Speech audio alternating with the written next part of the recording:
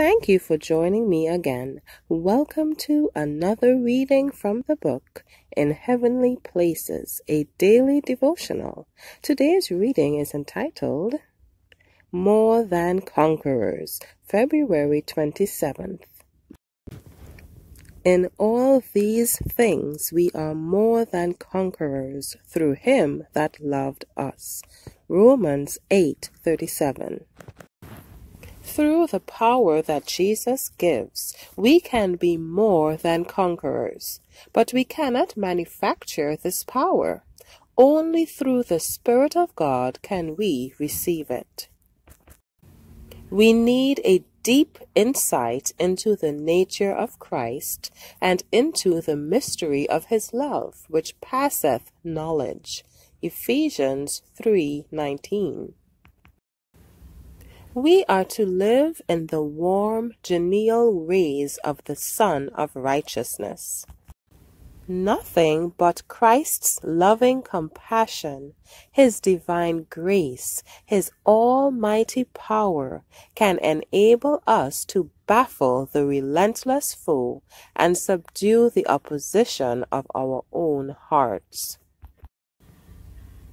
What is our strength? The joy of the Lord. Let the love of Christ fill our hearts, and then we shall be prepared to receive the power that he has for us. Let us thank God every day for the blessings that are ours. If the human agent will humble himself before God, realizing his utter inability to do the work that needs to be done in order that his soul may be purified, if he will cast away his own righteousness, Christ will abide in his heart. He will put his hand to the work of creating him anew, and will continue the work till he is complete in him. Beholding Christ for the purpose of becoming like him, the seeker after truth sees the perfection of the principles of God's law, and he becomes dissatisfied with everything but perfection. But he knows that with the Redeemer there is saving power that will gain for him the victory in the conflict. The Savior will strengthen and help him as he comes pleading for grace and efficiency. Christ will never neglect the work that has been placed in his hands.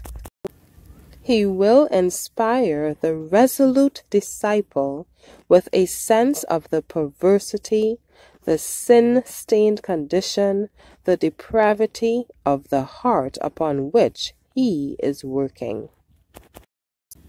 The true penitent learns the uselessness of self-importance.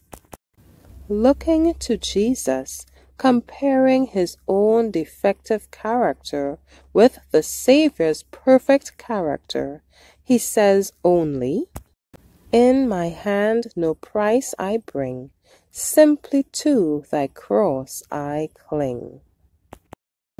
Let us heed the admonitions in this reading today. Let us allow the love of Christ to fill our hearts and so prepare us to receive the power that he has for us to overcome sin. Thank you for listening today. Be sure to join me tomorrow for another reading from the book In Heavenly Places. God bless you.